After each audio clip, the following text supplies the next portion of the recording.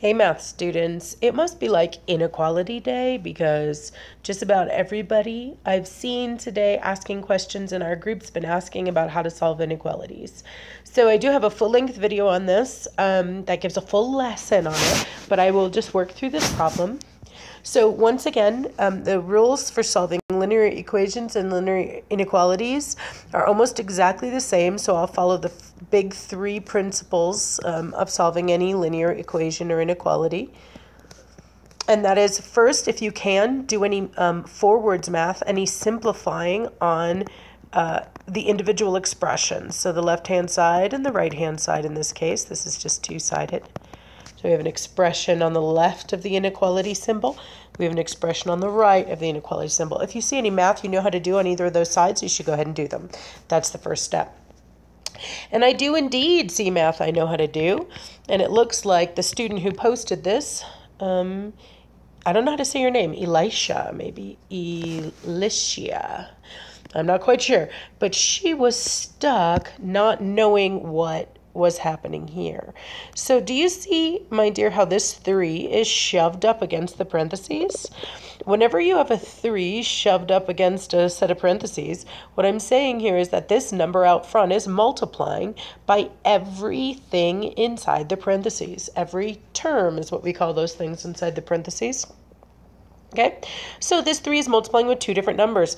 First of all, it's multiplying with an x. Well, what do you get if you multiply 3 times x? You just get 3 x's. And so you just shove them up real tight like that to say they're multiplying. But this 3 is multiplying by both the terms in the parentheses. So it is also multiplying with that plus 2 or positive 2.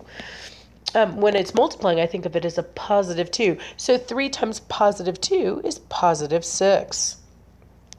And that's the simplifying I can do on the right-hand side. Now, on the left-hand side, there's no simplifying I can do. The 5 is already shoved up against the x, signifying that they're multiplying.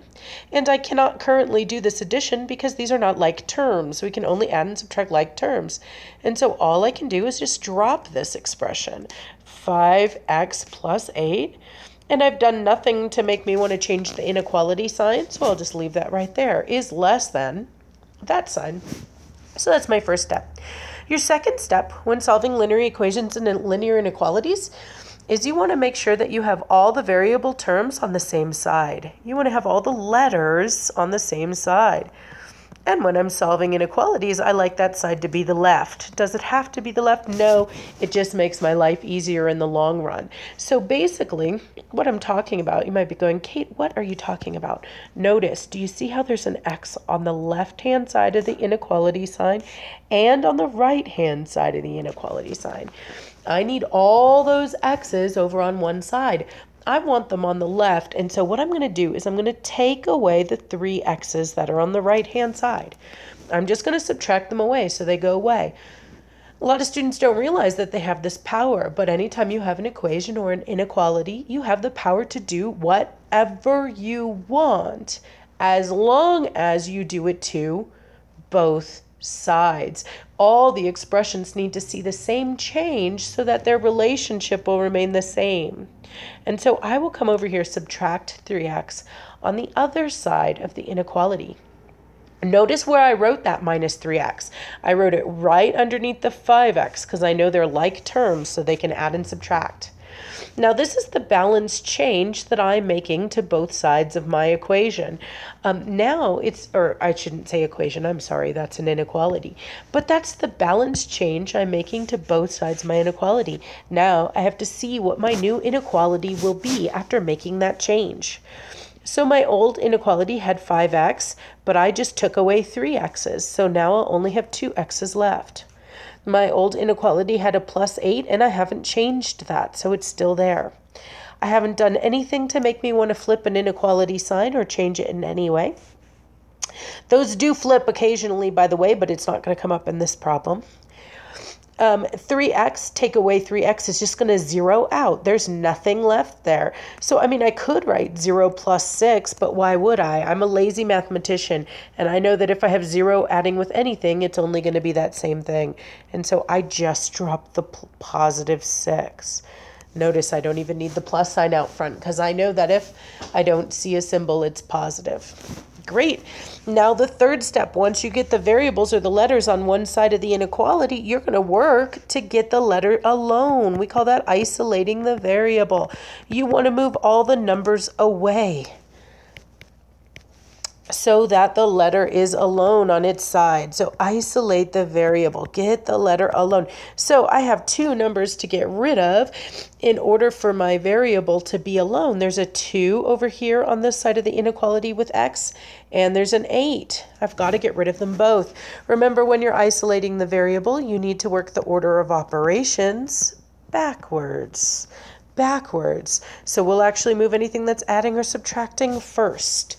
So this 8 is adding, so I'll subtract 8. I'll subtract 8 from both sides. Okay, now again, I can make any change I want as long as I do it to both sides. That's my balance change again. And every time you make a balance change, you need to put in a line afterwards that says what your new inequality will be. So on the left-hand side, adding 8 and subtracting 8 zeroes out, so all I'm left with is 2x. And on the right-hand side, if I have only $6 and I go and spend $8, uh-oh, I'm in trouble. I'm in debt, $2. I owe $2. I'm almost done with this equation, but my x is not quite alone. Remember, my goal was to isolate the variable, get it alone. And so I've got to get rid of this 2. Again, in order to get rid of something, you have to do the opposite of what's happening. So what's happening if 2 and x are shoved together like this? They are multiplying. So the opposite of multiply is divide. So I'm going to divide by 2. Now the problem didn't tell me to divide by 2. I decided to divide by 2. I made a change. Anytime you make a change, you got to jump across the inequality sign and balance that change. So that's my balance change. I'm dividing both sides of the equation by, or the inequality, by 2. Now let's see what our new inequality will be. Multiplying by 2 and dividing by 2 are opposites, so they cancel, leaving me with just x. I've done nothing to make my inequality sign flip, so it'll stay the same. And negative 2 divided by 2 is negative 1. And so my answer to this inequality is x is less than negative 1. Now sometimes on the GED they want the answer in this form. This is called an inequality. And sometimes they want the answer graphed on a number line. So if they asked me to graph it on a number line, I'd bust out my number line. I'd make sure that somewhere on my number line, the number negative 1 appeared. So negative 1, because this is a strictly less than sign, it does not have the little or equal to underneath. It's just less than. I am going to use an open dot. Open dot because of the strictly less than symbol. And then I'm going to go to the left. See how this little arrow less than symbol points left? I'm going to go to the left because anything less than negative 1 is a good answer to this. All right. I hope that makes sense. If you have any questions, make sure you let me know and I'll do my best to clear them up.